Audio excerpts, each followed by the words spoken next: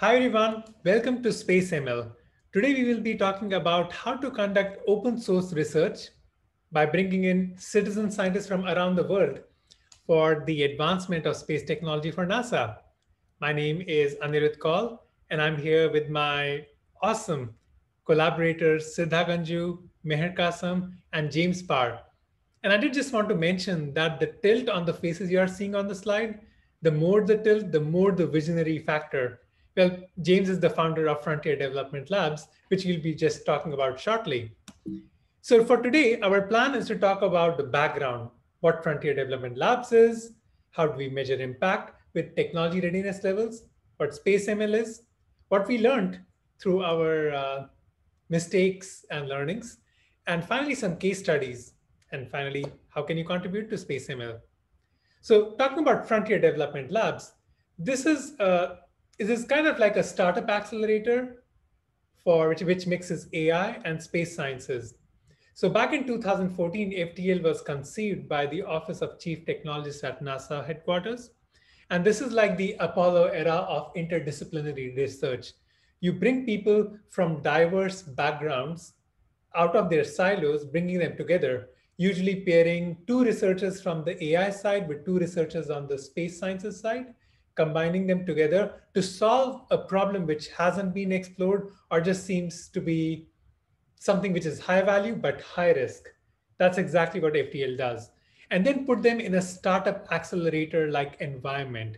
You have 8 weeks in the summertime to prove a problem.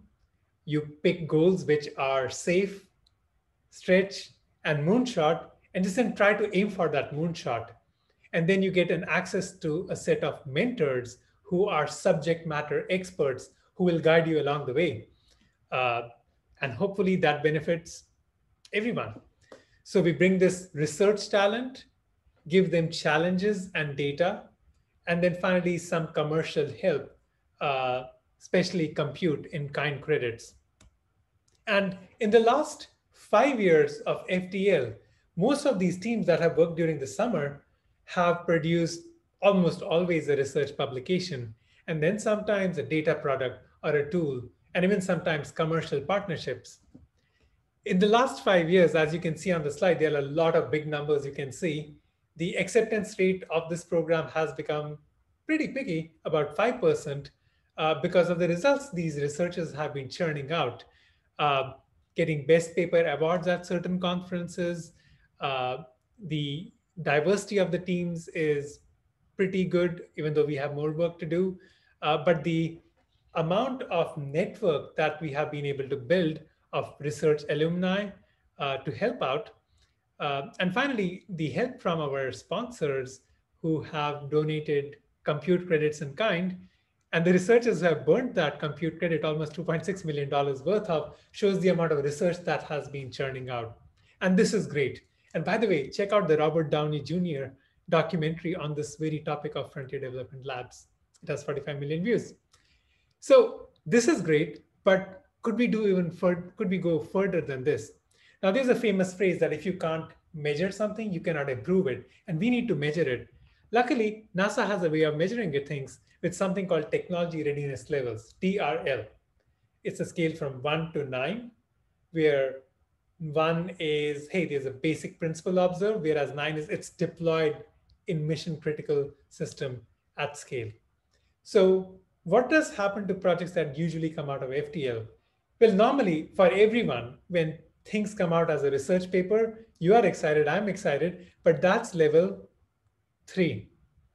It's exciting, but on a scale of impact you could potentially make, there are places to go.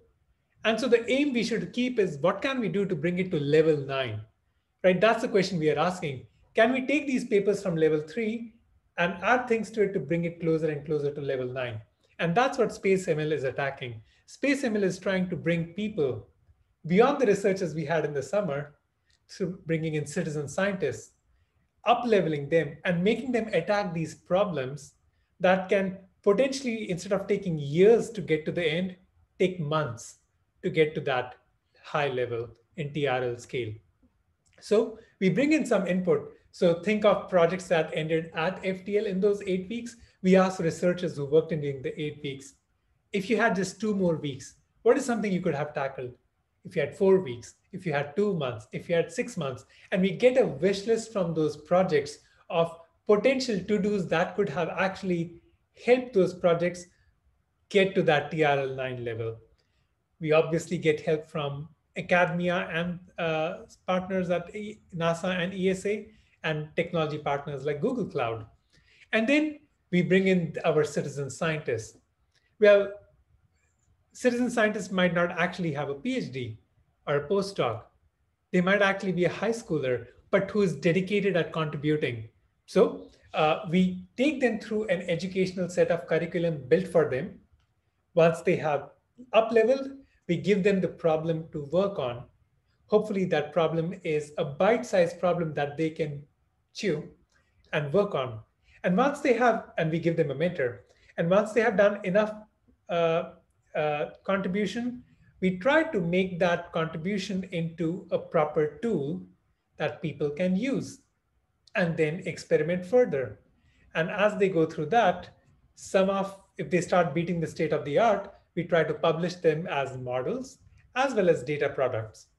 And eventually, once they have reached a level, we try to bring them in a community, a monthly community of experts in that particular area where they get to present it in front of uh, people who they might not usually have the reach to, and showcase their work, and hopefully have people who can help promote their work in their own research. So we did this and we learned a few things. And what was the secret sauce behind getting things running before we get to the case studies? Well, we learned a few things. First of all, you need to upskill people depending on their background. Everybody is different. Some people have an AI background, some people don't have. So you need to give them a curriculum fitting their particular problem that they would be working on.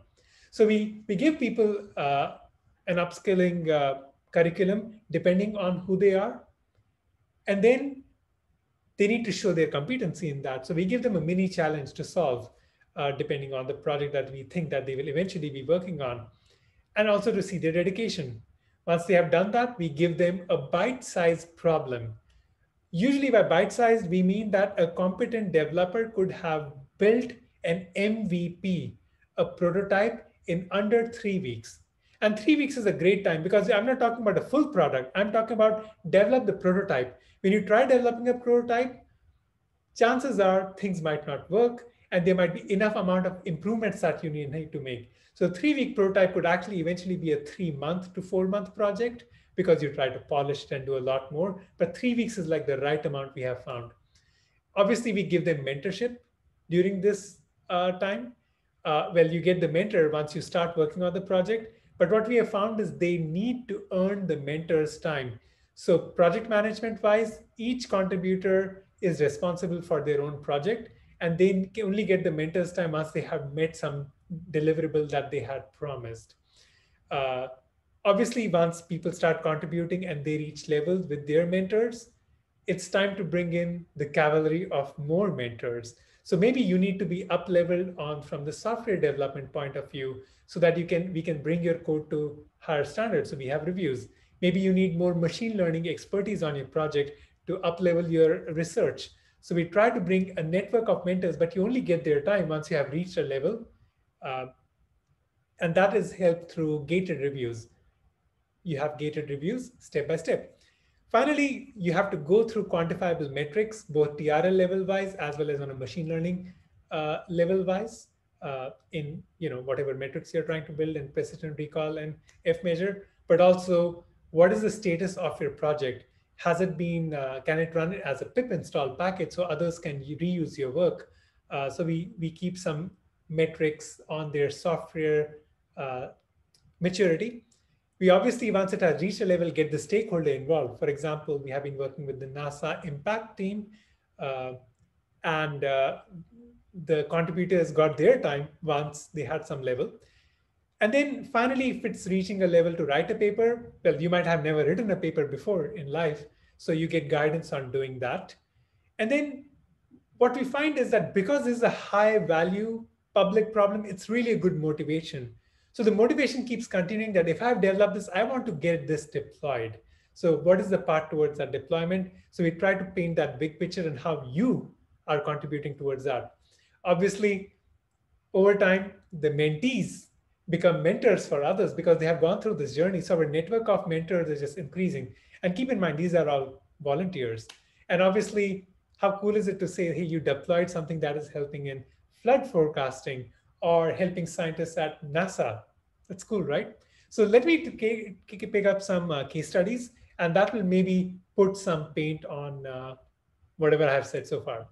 So the problem we are going to solve is atmospheric scientists, when they have to work on remote sensing problems, sometimes they need to start with a data set. So, for example, I need a data set of hurricanes or of wildfires around the world or of oil spills. So, before I work on a problem on oil spills, I need to have the data of oil spill. But chances are you might just not have that to begin with. And keep in mind, so the problem we are trying to solve is given an image of a particular phenomenon, get images that match that phenomenon from the entire Earth, right? Uh, this is basically a problem of calculating a metric distance in embeddings in AI and returning it back. Doesn't sound as hard unless you know the part that, first of all, this is 20 years of Earth data. That's 35 petabytes that this needs to work with. The second problem is your ImageNet pre-trained networks are not going to work here. This is 35 petabytes of unlabeled data. There is no label. So you didn't have a classifier to begin with. So how can we attack this problem?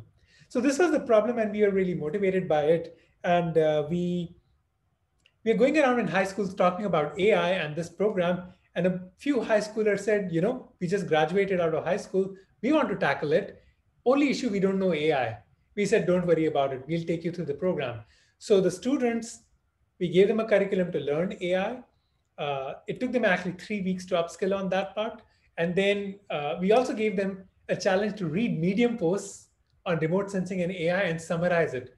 And based on how they summarize it is how we gave them the projects to know, who's more mathematical, who's already more good in code. And here are some of the results that we started getting. So these are a couple of projects all the way from building the reverse image search engine UI to the results that we can get to improving the AI training by 80x to filling the empty spots that you see in remote sensing images in areas where satellites don't go, to how to build a representation with SimCLR using unlabeled data, and even how to balance unlabeled data are a couple of problems that people solve. So I'll fast track through a couple of examples. So here's one example of built by Abhigya and Mike. Mike, for background, is a teacher for school students who does not know coding. He heard about this problem and he started learning Python and he started learning AI. And month by month, in after about 3 months, 90 days, he was already contributing on the project like this. And as you can see, the person searched for a harbor and got results back from the harbor. Keep in mind that many of these images do not have a pre-trained network. Another example from Rajiv, who took an image, and when you usually use general convolutional networks, you get back images which were activated by the biggest thing in the image. And usually the biggest thing is the grass in this example. I will take a pause. Cool. So usually in deep learning, when you do nearest neighborhood search, you get things which get activated. And as you can see, these images have the grassy field, but nothing else in common, right? But what Rajiv did is broke down this image in subparts and did a weighing scheme for each one of these parts. And now you can see you get things which have grass and horses at the same time. In fact, the coolest thing is in normal convolutional networks, you cannot count when you're doing nearest neighbors. But his system could count that, and this is a remarkable result, which has value beyond just Earth science. Another example is these empty spots that you see on worldview that, well, those empty spots being that this part of the Earth does not have the data on that particular day. And that's great, except with one problem, that CNNs pay the most attention to this part if you have unlabeled data. So when you search on an image like this forest, which has this black part, this empty path, you get back images which do not look at this rest of the image at all, but only at that black part. So the images that we returned back were, well, incorrect. They were all of different categories. On the other hand, Sarah and Esther, they built a system to fill back images by things around in their neighborhood so that the CNN, the convolutional neural network, well, it gets full. It's like an invisibility cloak. And the results basically went back and the image, the CNN started to pay attention to rest of the image. Here are examples, and believe it or not, they had empty parts in these all of these images. But to a naked eye, you might not have observed that. So that's pretty cool. Here's another example of unlabeled training. So taking 2100 images of UC Merced without labels and coming up with a CNN representation of it using SimCLR, and then giving it barely under 5% of the data. And as you can notice, a normal convolutional network with 5% can barely train. But with this particular system, uh, it's already getting close to 50% accuracy. And that's the power of giving problems to people who are just motivated at solving. So we built a pipeline of what needs to be solved. And each one of these green parts is like an individual tool that we are putting on GitHub. It has CI/CD built in and checks built in so that by the time it becomes public, we have something that community can trust. And each one of these is essentially a simple tool that you can use even if you did not know Python, because you can use it on your command line. Most of them are either pip installable tools or command line tools. And lucky for us, six of these contributors, actually 10 of these contributors have papers published at Parr itself. So do check out their presentations. But the interesting part again is they did not know AI, and many of them were starting as high schoolers. And one of them did not even know Python. It was an English teacher, so it wasn't even coding background, but really involved in this area. Another really great example is the CAMS detection pipeline, uh, which is for meteor detection. So the problem is we have a scientist who started the cameras for all sky surveillance. And the idea is that Peter Jenskins, he goes up to an observatory, observes the night sky, videos of the night sky, and then manually finds if this was a meteor shower or not. And he's doing this painfully since 2010 manually. That's a lot of effort. Essentially, as you see in the left and the right, is it a bird? No. Is it a plane? No. It's a Superman? No. It's a meteor or not. That's the problem. So during Frontier Development Labs, the work done in this area was, hell, this is an unexplored problem. Can we automate it by building a model to detect this, get the data, and train an AI model? And that was done during FDL. But the fun started post FDL. That's where the problems become, outside in open source.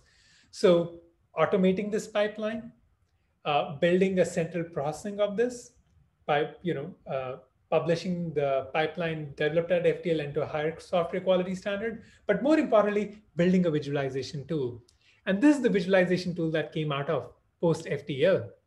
Exciting, right? But because of visualizing it, more people got involved in putting camera network to give that data and to improve more things.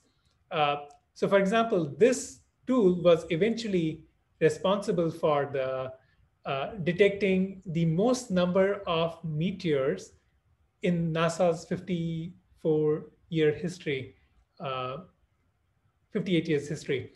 Uh, and more interestingly, now people from industry, as this project is being evolved, uh, people from the industry, all the way from veterans who are 10 years working in the side of design in software engineering are contributing, take this to the next level. And on the other hand, we have people from Nigeria, a mechanical engineering student who does not have, who goes to a cyber cafe to code and deploy this, is working. So it's the citizen scientists that we are bringing under the one umbrella to build tools like this to go and able to search for meteors on Earth is simply amazing. And as you can see, this takes expertise from people who are in all sides. and we need those contributors. And so my message to you is to join us at SpaceML. We have affinity networks from disaster response to astrobiology to earth sciences to lunar exploration, and see how we can turn those research papers into actual deployed projects and also increase the state of art in the space ML community. So I would love to invite you to SpaceML. And the question is, how do you join? Well, you join in at this particular link on Bitly. So thanks for joining us today, and I hope you see at SpaceML. Thank you.